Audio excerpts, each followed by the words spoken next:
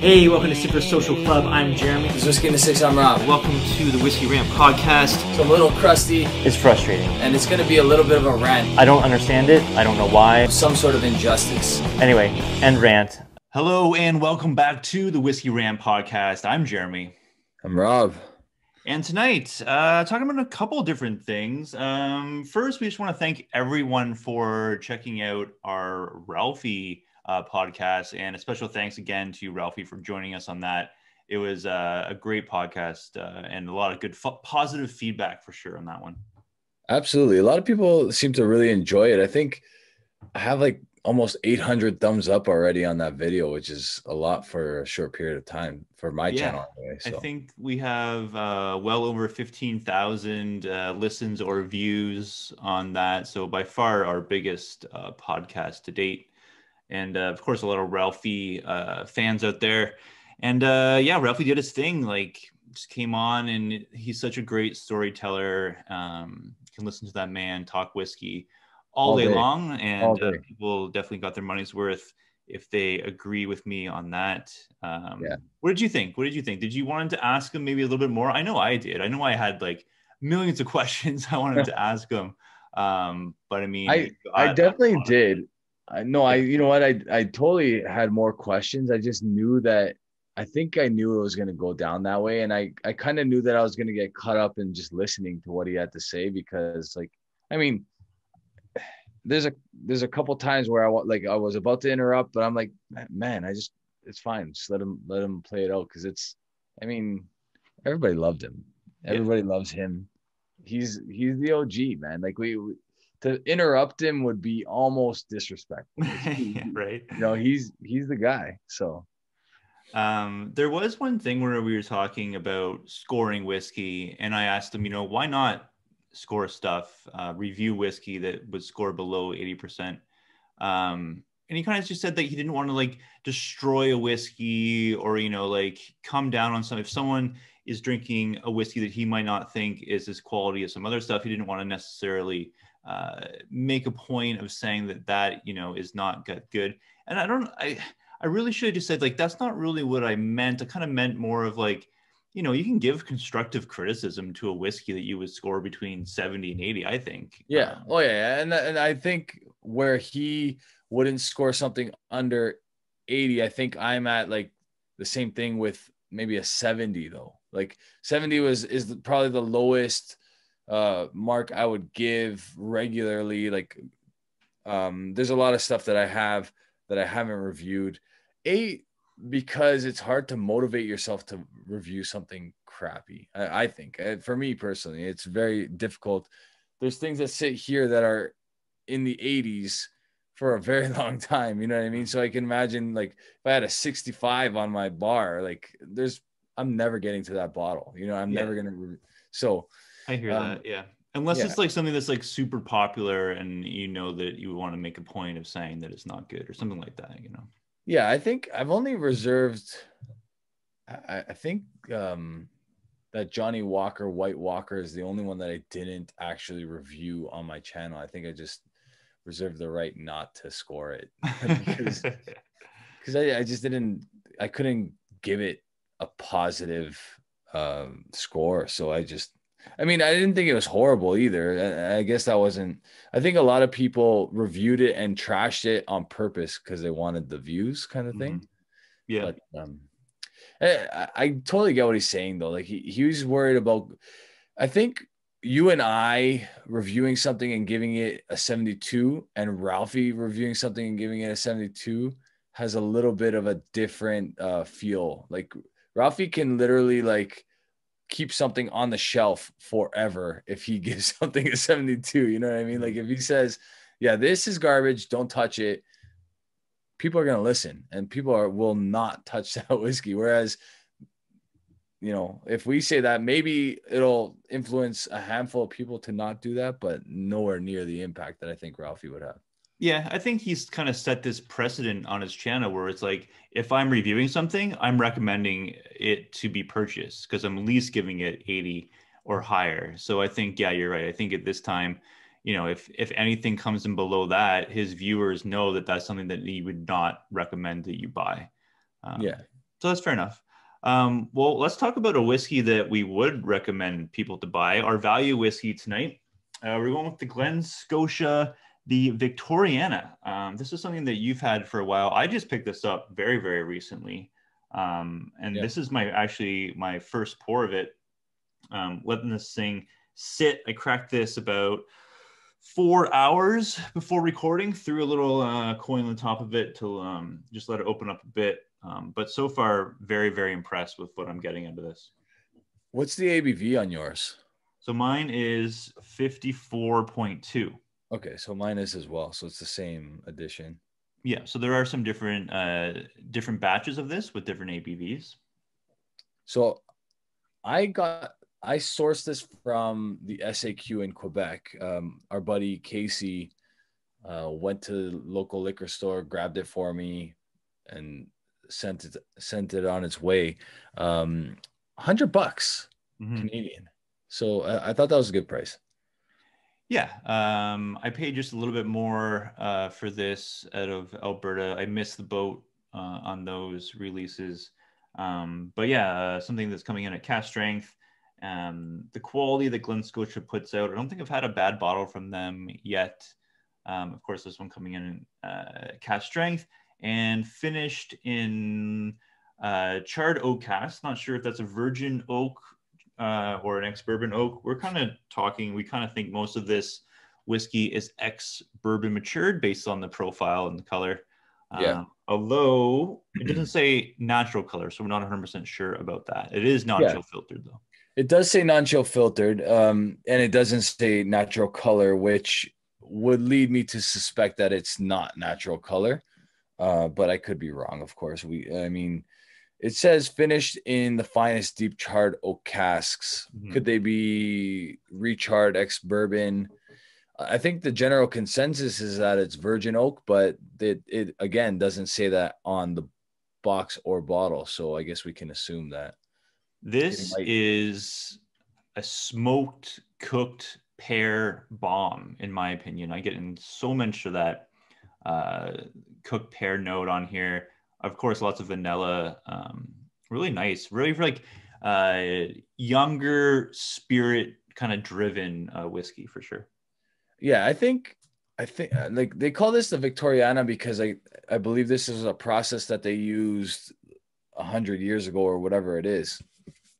But I feel like this is a relatively new thing where people are starting to use virgin oak casks or heavily charred, recharred, whatever they are, casks for younger spirit. And it's really doing wonders for Scotch, I think. Like we saw that with a whole bunch of different things. Octomore does it often.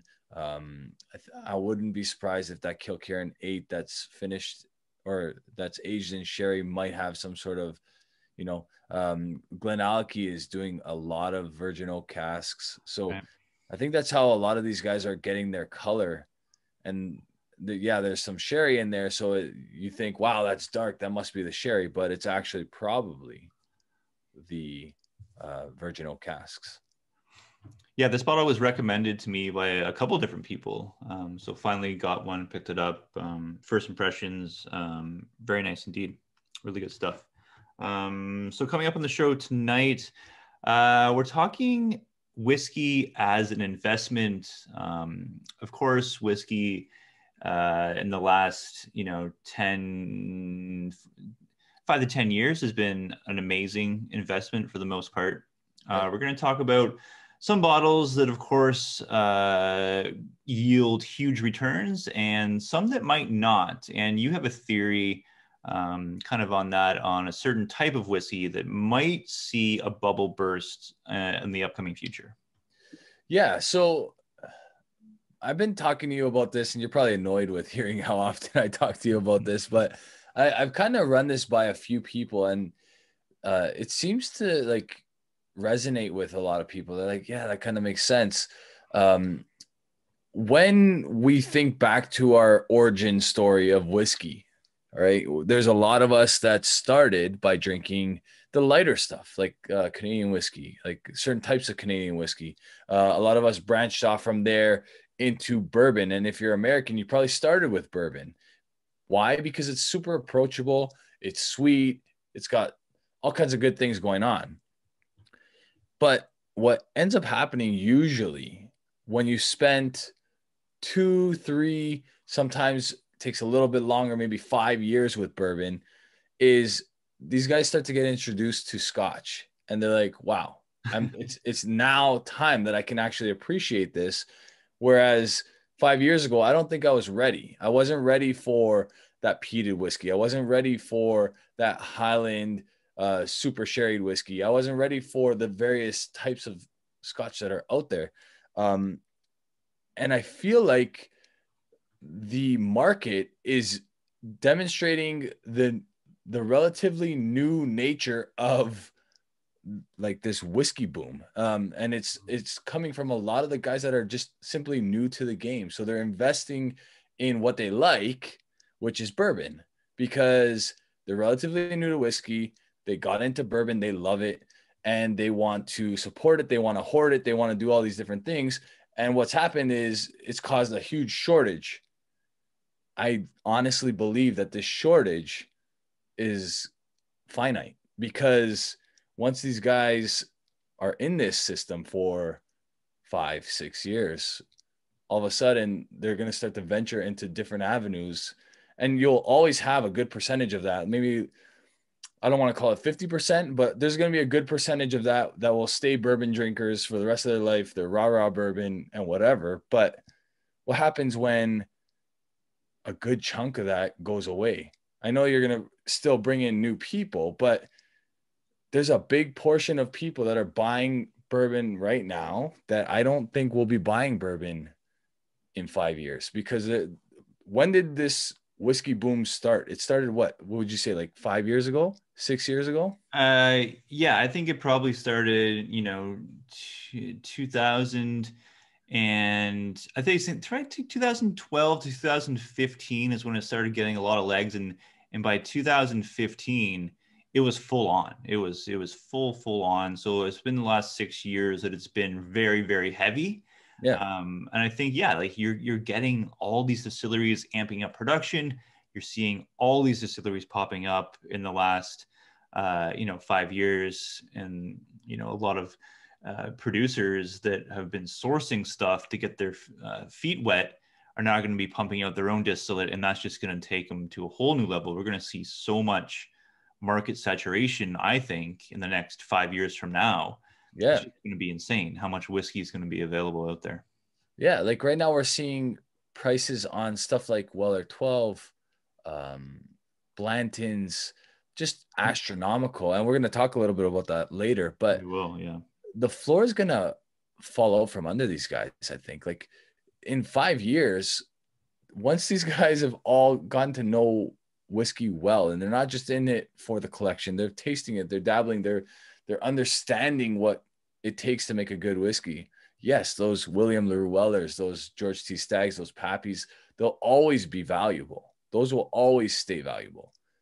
But that other crap is literally going to be like decoration on walls, because no one's going to give a shit about Blanton's Original. Nobody's going to give a shit about, even maybe Weller 12. Like it's 45%. It's decent stuff. It's an everyday sipper. And that's what it used to be, an everyday sipper, until it went nuts. And then people started hoarding it.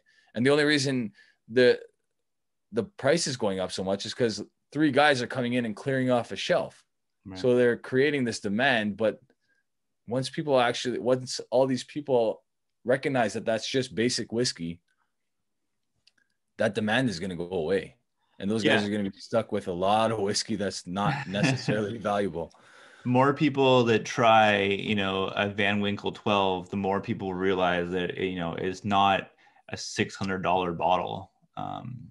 No, I don't think so. Yeah, I mean, I can see that too. I guess you're right. Like the Pappy Van Winkles, they're in short supply. The BTAC collection, even though there's still like some decent like volume putting out, there's only so much room in the Buffalo Trace warehouse to pick those barrels from. I think that's a lot of people don't understand that those selections, it's the same mash bill. It just depends on where they're putting it in their warehouse, and the master distillers and the tasters there are pulling the ones that match that profile. And there's not much of it. I mean, they have these certain racks that just work well in those warehouses, in those rick houses. And that's where they get that from. So expanding their line, like expanding Pappy, isn't really a thing you can really do, because it's very kind of centered in how they pull those casks. So yeah, those will always be valuable. But yeah, you're right. Like, you know, Blanton's, the cheap Weller stuff, the bottom has got to fall out on that sooner or later, because it's just that whiskey isn't the quality. And you're right, people are trying other stuff and they're getting frustrated with bourbon. And let's just throw up some of these prices that we're seeing now in the US. Now, we know that this is not what they go for, but this is what people in retail stores in the US are pricing these bottles at. And it's just, you're scratching your head. But there's some states where these things aren't necessarily available, and these shop owners are throwing crazy price tags on these bottles. Let's take a look at Blanton's. Here's one for $400 US. Now this broke the record of what I saw before. I originally thought 200 was crazy. Then I saw 300, and now someone's throwing a $400 price tag on this Blanton's original. Like, you got to be shitting me with this. It's unbelievable. It's unbelievable. And it blows my mind, because when bourbon was starting to become a little bit rare was when, like, really it was just the Kentucky distilleries that were pumping out the juice. But now, like, literally any state you can think of has distilleries popping up.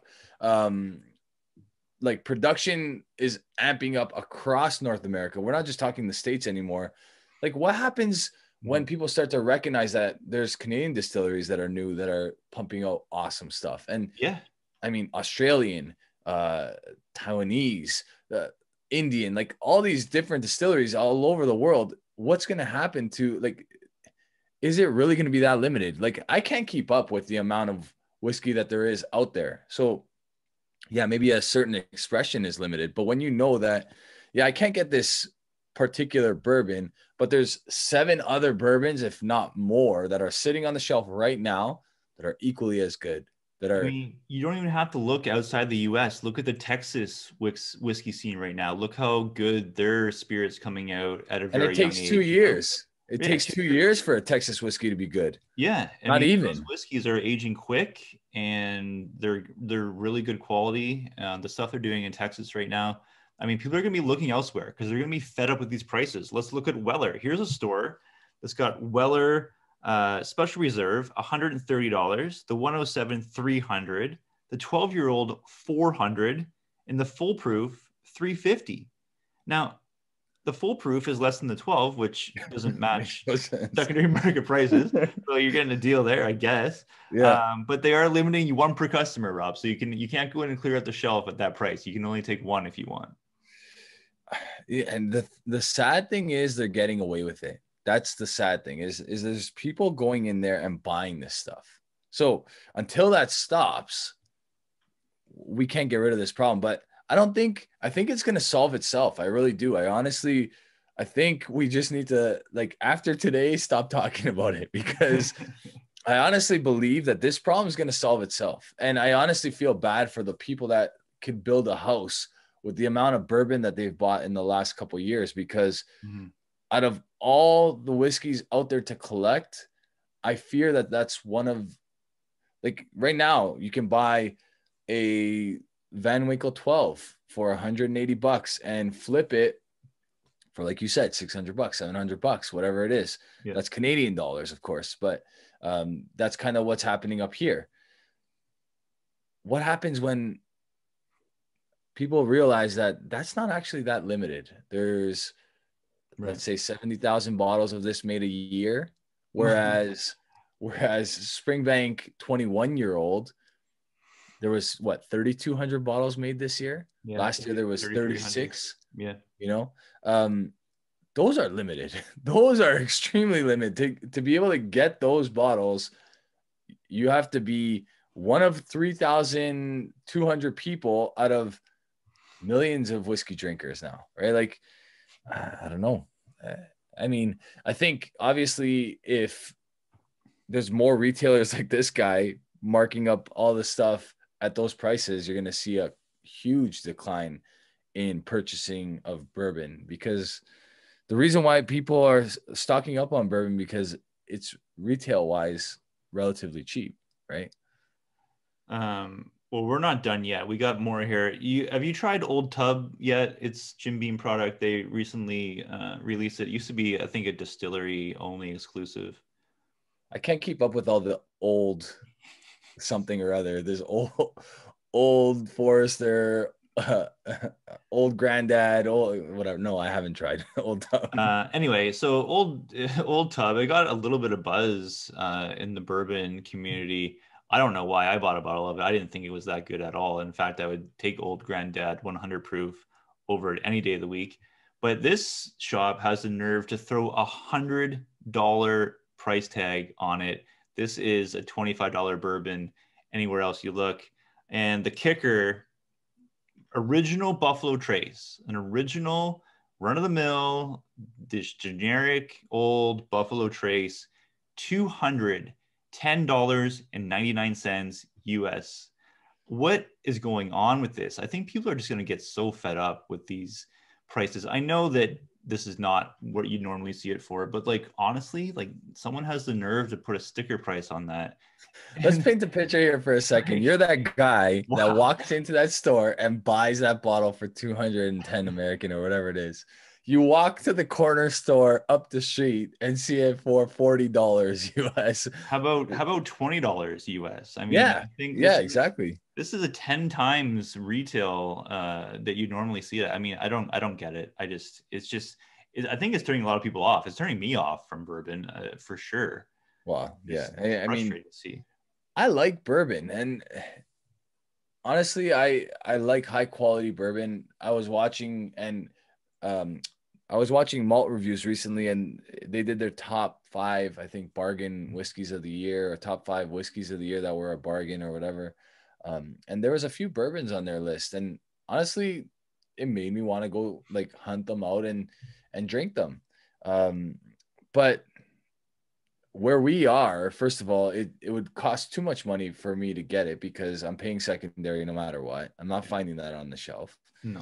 And it's just really, at the end of the day, is it worth it? Like, find me one excellent bourbon and I'll find you 7 at least different Scotch whiskeys that are just as good, if not better, for less on secondary. And unfortunately, we're paying secondary. So yeah, that's what we have to compare it to. Yeah. And I mean, that's the thing. A lot of people are like, do I even open this bottle of bourbon I got? I mean, we had the LCBO allocation lottery. A lot of people won some Weller stuff. They won some Van Winkles, some BTAC. And like, is it worthwhile for you to open that bottle, especially if you've had it before and you know exactly what you're getting? Or is it worthwhile for you to sell it and buy whiskey that you know is better? Because you can get, 8 times, 9 times what you paid, and you can flip that and get some other whiskey that's you're not going to pay secondary on. That's going to be a lot better, in my opinion. So, well, there's the pushers, right? There's those guys that are just literally doing this for the money, and what they're doing is they're buying bourbon and flipping it so that they can buy Scotch with that money. Like, and there's a lot of guys like this, and I've personally spoken to dozens of guys that are doing this. They're buying bourbon because they know right now they can sell that bourbon for 10 times the amount they paid for it, pretty much like the same day that they bought that bourbon retail, and then go buy their Springbank 21 for $400, right? Or 2 of them for the one bourbon that they bought. Yeah. Yeah, and like, let's make this clear. We're not saying this does not happen in Scotch whiskey. Of course, it happens in Scotch whiskey as well. A great example, the Bowmore Aston Martin that we covered on this podcast 2 episodes ago. It was a Black Bowmore 1964 special edition Aston Martin. The LCBO got 1 bottle. They were charging $85,000 for it. a lot of people scoffed at that price. We were like, that's a great deal. And whoever buys that is instantly going to make a lot of money on it. One recently sold at auction came in at $118,750 US. So the person who got it from the LCBO, I'm not saying that this is that bottle, but almost double the money if that established the market price. I think that might be the first one that we've seen up at auction. So with the conversion rate, you're looking at about double the retail price from the LCBO. So there you go. A lot of people are scoffing at $85,000 price tag, but guess what? Whoever bought that just doubled their money instantly. Yeah, and you knew it was going to happen. I mean, I live vicariously through this guy, Stefano Pileggi. He's an Italian guy in New York. And if you know who he is, or if you're on Instagram and you're following whiskey, you've probably come across his page at some point. This guy's got the best collection I've ever seen in whiskey. And he has one of these bottles. He has the old Bowmore Blacks and the newer ones as well. Nice. And he posted yesterday, I think it was, a price that I don't know if did we discover if it was like suggested price or retail price or. Oh yeah, someone was asking price. Yeah, so it was $225,000 US. Yeah, and he was just laughing his way to the bank because he paid, I think, $40,000 US for that bottle. Because wherever he's buying his bottles, they know to ask him first because he'll buy anything that they get. So, yeah, I mean, it is a very lucrative investment if you have the money to throw around. And we talked about I think we talked about the Macallan 72-year-old the last time we talked about the Aston Martin. Did we not? Yep. Yeah. The Macallan Leak 72. Yeah. It's just one of those things where, like, as much as it would break the bank to spend $75,000 on that bottle, that in a year that's going to double. Yeah. Because, I mean, the sad part is, like, nobody's actually going to ever drink any of that stuff. Like, that's the saddest part. But I mean, yeah, it's just an art sculpture that goes on your shelf. Unless we mentioned before, maybe there'd be like a charity thing where they would crack one open and sell pours for a good cause or something like that. Yeah. That's probably the only way anyone's ever going to try it. Yeah. I mean, it would take a lot. You would have to be very well off, I think, to be able to open that bottle justifiably and drink that with some friends. Yeah. $75,000.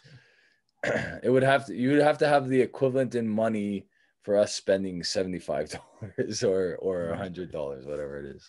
Yeah. I mean, it takes money to make money, and, the rich get richer because they have the ability to do stuff just like that. There are some bottles that are very popular as of recent that might not be the investment that a lot of people are thinking they might be. And that is the Macallan Edition series. Now, we've looked up kind of how many bottles of this are out there. And I know a lot of people are buying up, all the Edition 6s because I think it's going to be collectible. But really, the market right now, I mean, of course, the Edition 1 is way up there in price. The Edition 2 as well. But it seems like people kind of caught on during Edition 3, 4, 5, 6. And now every single person that collects Scotch has that sitting in their bunker. And the numbers on these bottles, like, there's been a lot of Macallan editions released. I don't think people quite realize that. So we got the numbers here. The Edition 1, of course, it was the rarest, but there's still 90,000 bottles produced of that bottle. That's right. Yeah. That's a lot. That is a lot. And you know what? Let's say 30% of that was opened. That means that there's probably still about 60,000 bottles circulating in the wild. You know what I mean? And when one guy sells one of those bottles for, let's say, $5,000, everybody's going to throw that bottle up on auction, and the market's going to just plummet downward because the first guy to the game makes the money, and then everybody else tries to meet that price, but then is settling for less. So Right. I don't know. I mean, what I would like to compare it to is look at the Macallan 10-year-old cask strength. You can still buy those for about $2,000, right? Maybe less.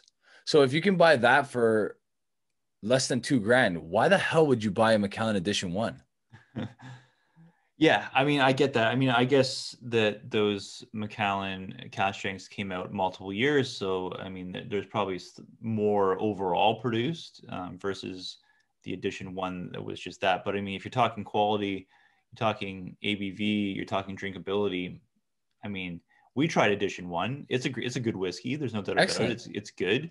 Yeah, But really good. we've also tried cask strength Macallan, and it is phenomenal stuff. Yeah, and we're talking old cask strength Macallan, right? Like we're talking when the 10-year-old came out. How many years ago was that? That was what, like 15, 20 years ago? Yeah, those were like I think, I don't know when they were discontinued. I want to say around 2010 to 2013, I think, is when those cask strengths were discontinued. Yeah, and that's the no age statement version, right? So like the 10-year-old, it was probably in the early 90s when it was capped out. So we're talking 80s distillate Macallan cask strength at 10 years old minimum. Like, yeah, and that's actually a great opportunity to just give a quick shout out to Robin. He is a big fan of the show and the podcast. He recently poured us a couple samples of Macallan cask strength 10-year-old age stated. So I have those. I just got them. So Robin, thank you so much. Rob and I are looking forward to trying that on a future episode for sure. Thanks, Robin. It's gonna be awesome stuff. So thank you for that. Yeah, but the other numbers for these Macallan editions, of course, Macallan does their thing. You know, they threw out the Edition 1 maybe as a little like tester in the market. Obviously, it sold out. Subsequent releases, you know, you're looking at about 250,000 bottles, give or take, for everything else coming out after that.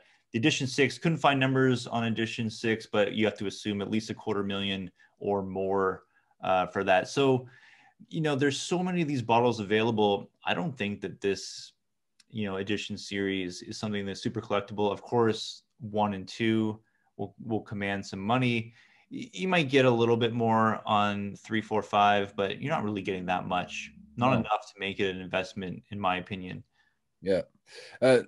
What does not surprise me about the list that you sent is Edition 4 being 300,000 bottles. Yeah.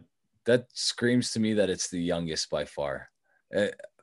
For them to be 70 to 80,000 bottles more than every other expression, every other edition, tells me that I was right in my assessment of that being the youngest. And I, to this day, I still think it's the hottest of the 6. Yeah. For the record, we're sourcing these numbers from whiskybase.com. These are not official Macallan numbers, but Whiskybase has been pretty accurate in their reporting before. So disclaimer, these are all numbers from whiskybase.com. Yeah, if anything, I think the Edition 1 is missing 10,000, and it was the 10,000 that were bottled for China exclusively in the wooden box. Oh, right. Yes, there was an exclusive wooden box, Macallan. Yep. So that's the Edition 1. So let's say that there's 100,000 of the Edition 1. That's the only correction, maybe. Let's move into what's happening. WhiskeyTube, a really good channel, kind of brand new into the game. A channel called Mark Littlers. Mark Littlers. He does a really good focus on whiskey as an investment. He has a really good video on the Macallan Edition 6, whether he recommends it being a purchase for investment or not. So yeah, really interesting, really good take, great insight. Definitely a channel to check out. I will link to it, of course, in the description down below. But yeah, of course, comes to the conclusion that no, Macallan Edition 6 is not an investment bottle. I mean, time will tell. We'll see what happens. There, you know, you look at the UK auctions, they are still getting a little bit above retail, but by the time you factor in auction fees and all like that, you're not really making any money at all on those bottles. So Yeah, I think honestly, there's a certain formula. The problem is that the market nowadays has changed things. Like I think Aquavite is going to go into this on a live, and it'll probably happen after before we actually release this. But basically, the conversation is with the whiskey market growing, people are more people are coming to whiskey more than ever. And we're seeing it. We're seeing the challenge in getting a Springbank 12-year-old. That never used to be a problem. That never used to be an issue or a challenge. Right. We're seeing it. So there is a formula, and unfortunately, people are making their money right away. So you'll buy up, 2 Springbank 12-year-olds, and you could probably flip one for 20% on what you paid right away, just because of the way the market's trending. Will that continue? I don't know. It never used to be this way, but it's kind of like real estate. Real estate's kind of like that now. Like you only have to wait a couple months for real estate to go up in value. Mm-hmm. Will this stay a trend? I think it has to do with dollars in and out. Like people seem to be holding on to quite a bit of money, but will the pandemic change any of that? Right? Like, yeah. That's a great point. Like, are we headed into a recession where spending is definitely curtailed, and it will definitely be affected in the whiskey market, as a lot of whiskey is a luxury product. So yeah, that's a great point. Well, I mean, it's like anything else. Like the guys that tend to win are the guys that can weather the storm, right? So if you're looking at buying the edition series and capitalizing next year, that's a little bit more risky. But if you're looking at buying all 6 of the editions and waiting 20 years and then flipping it in 20 years, yeah, you know what? There's a good chance that they're all going to be worth a good amount of money, because they're either all going to be drank up or like, who knows, right? So every whiskey is valuable in 20 years. Every single whiskey that comes out right now might have some value to it in 20 years, but some more than others. So there is a formula, I think, for investing. Yeah, and check out Mark's channel.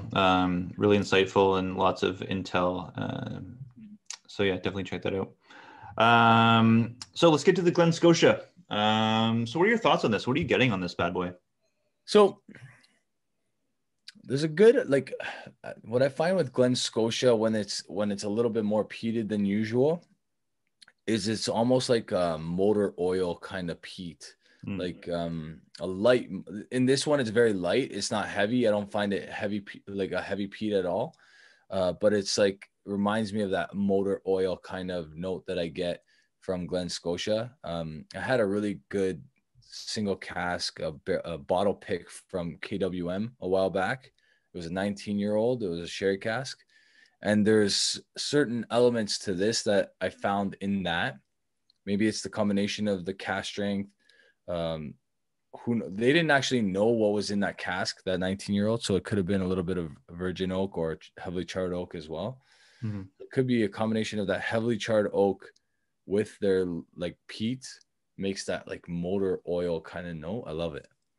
Yeah, I do get that. Almost like a little bit of like gasoline kind of vapor S to this. Like I said before, like smoked pear, definitely get a lot of that pear note on here. The vanillas are super creamy. Yep. Really, really nice. Yep.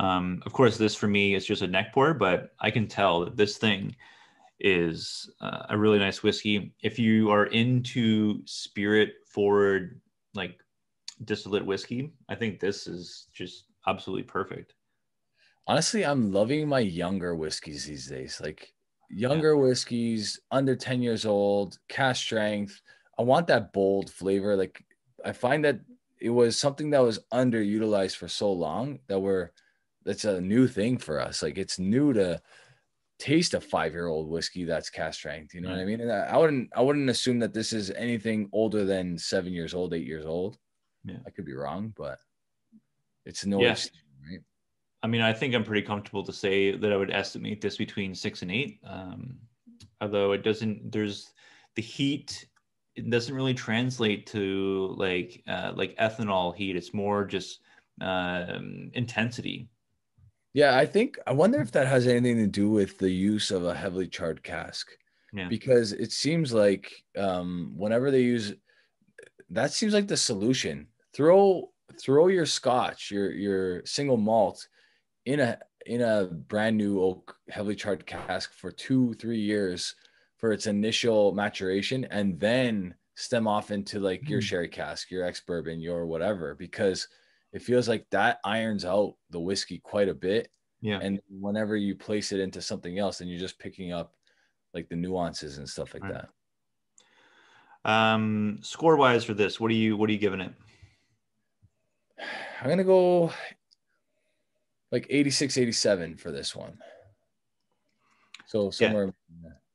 I think for me right now on a neck pour, I'm 86, although I will eventually review this on my channel. I could see the score changing just because I know that this thing is going to open up probably quite a bit from where it is now. I can tell that it still seems a little tight.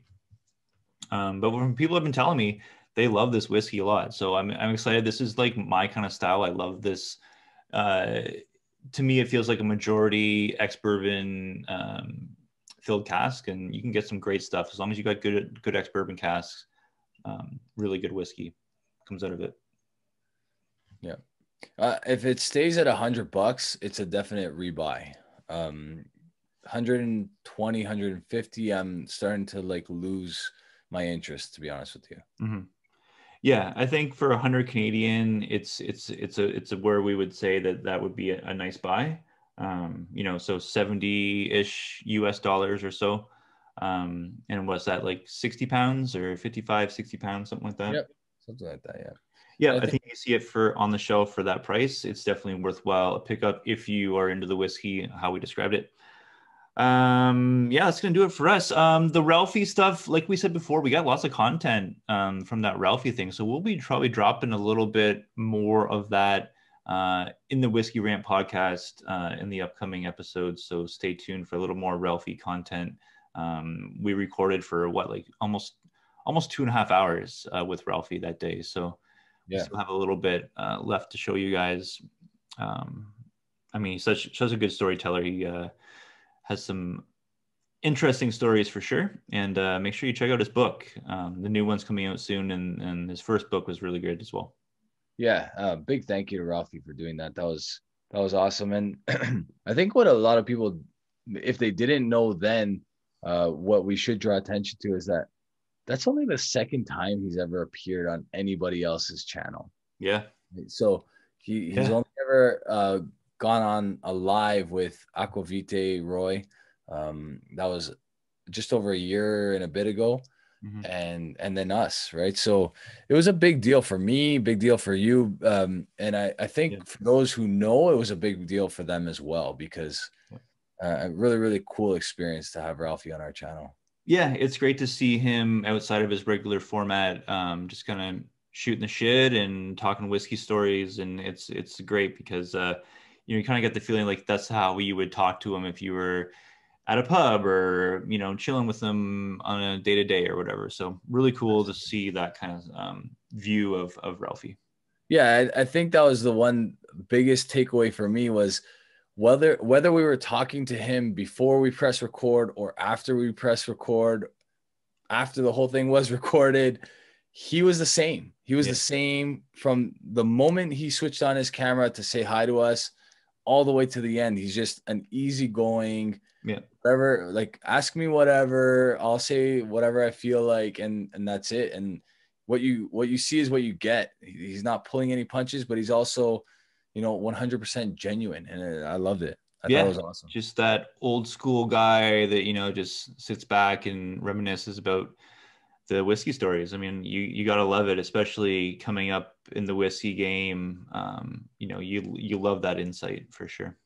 And respect it and cherish it for sure. 100%. All right. Well, that's going to do it for us. Thanks so much for tuning in. Like we always say, we have this available on podcast. You can listen to it on all the major streaming services and on YouTube as well. Check us out. Whiskey in the Six, Sipper Social Club. We review whiskey. So thanks for joining us. And until next time, have a good one, guys. Cheers.